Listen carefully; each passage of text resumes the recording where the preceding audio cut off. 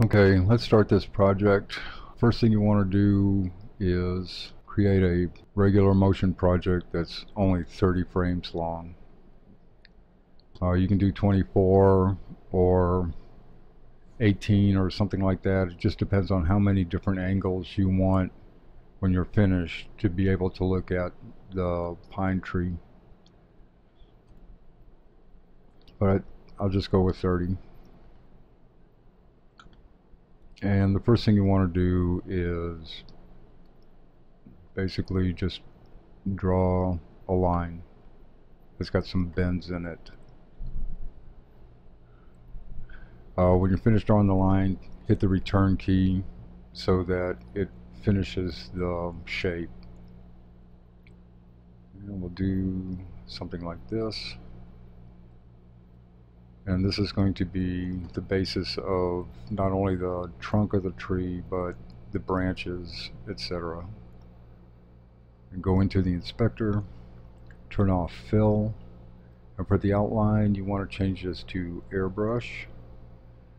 Change the color to a nice brown. Go into the stroke, and width over stroke, dial that down and pull this down to something narrow like that. That's showing about 13%. So it's going from 100% to 13%. Go back into the style and adjust the width to something like that. And I think you need to turn on a line brush angle, local 3D, and face camera. That way we'll get the illusion of a solid tree trunk and or branch. Click on the group and add a new group, and in the new group you want to use a line, and you can just start out here and draw a line to the branch that you drew, like that. Change the brush color to a medium dark green. Bring the width down to, let's just go with 5 for right now. And the next thing you're going to want to do is adjust the anchor points on these. So I'll just grab this circle and line it up with the bottom corner of the needle line. And while I'm thinking about it, we'll just name these shapes. And for the branch, and bring this down to right about there. Okay, now we'll go back up to our needle and replicate it. And in the replicator tab, you want to select the shape as geometry and drag the branch into the source well. And we can adjust the position and make sure you match up the curves just about perfectly there. We're going to keep this slow to begin with, so we'll just move the points up to about 15 or so right now. Click on the 3D because we need to have access to these other angles here. And let's just go ahead and add a camera right now and switch this to a 3D project. Go back to our replicator, and on the angle end for the needles, on the Y, just want to start cranking that up until it twists around. Kind of like that. And you can add a little bit of randomness on the same axis. And on the scale end, let's move this down somewhere around 10 to 15%. We can play with the offset a little so that we move these up the branch like that. Later we'll come back and we'll add more needles, but for right now this is just fine the way it is. And let's rename this group and call it, I guess, branch with needles. Okay, we go down to our branch and select it, type the K key to make a clone. Let's turn that off for a minute and move the clone into our branch with needles group. And let's go ahead and just move this underneath the replicator. Next thing we want to do is select the whole group and replicate it.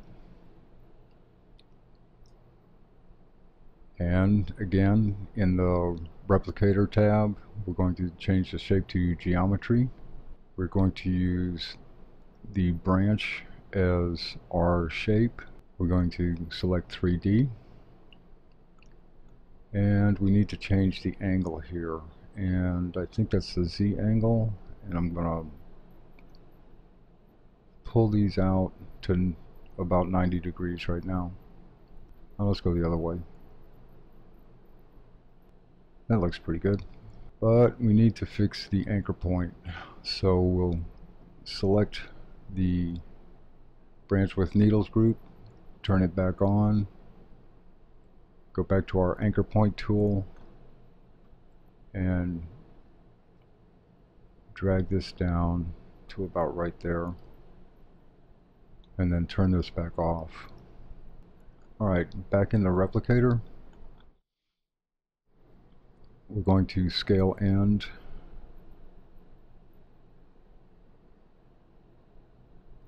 We're going to have to readjust our anchor point again.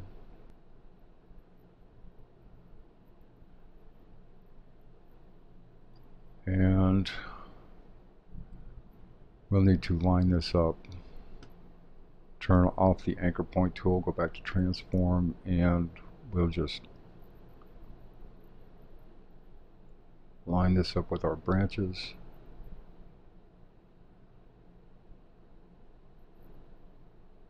Like that. Alright, going back to the replicator, we want to change the angle end to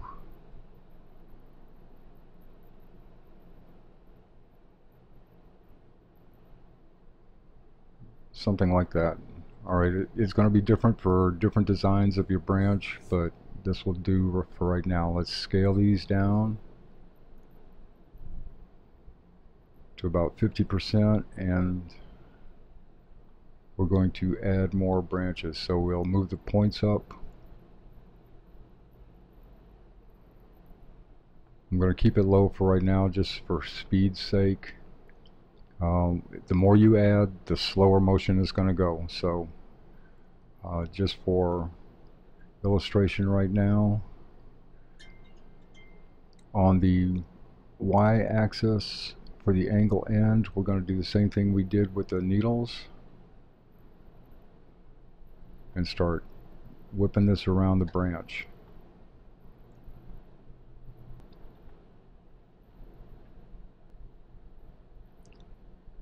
Let's go around a few more times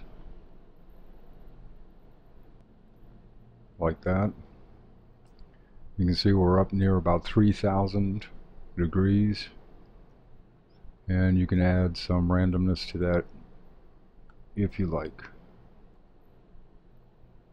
You can really crank that up if you want to also, and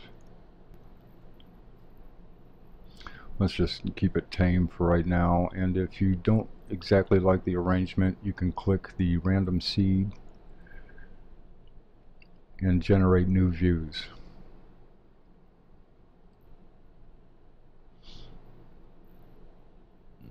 Let's get this back around.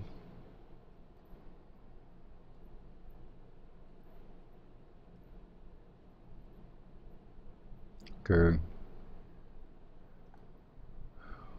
We can add a few more branches and randomize some more. And of course, motion isn't going to cooperate right now. Let me reset this and reset this.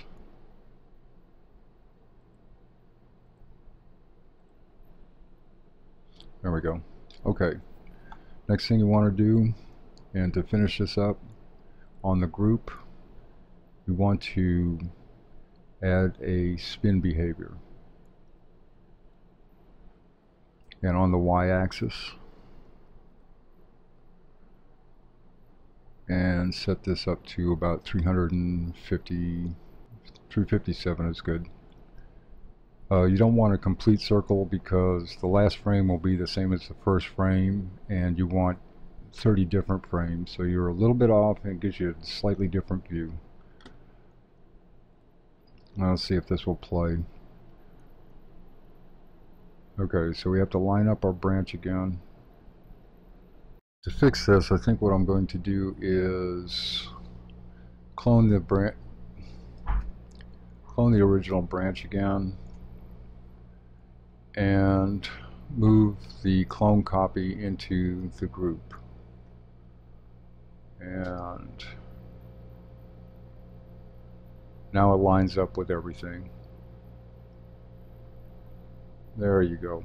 Alright, so now all you have to do is export this.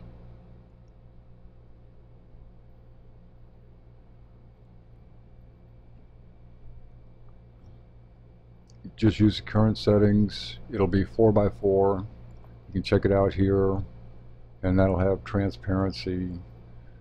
This is the default settings, and we'll just go with next, and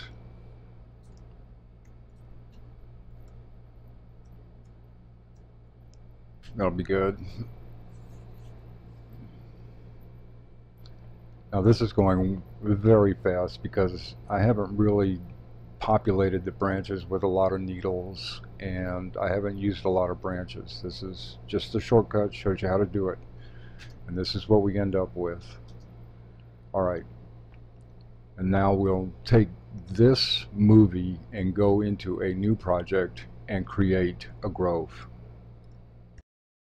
The hard part's done. I hope you found this useful, and I'll catch you on the next one.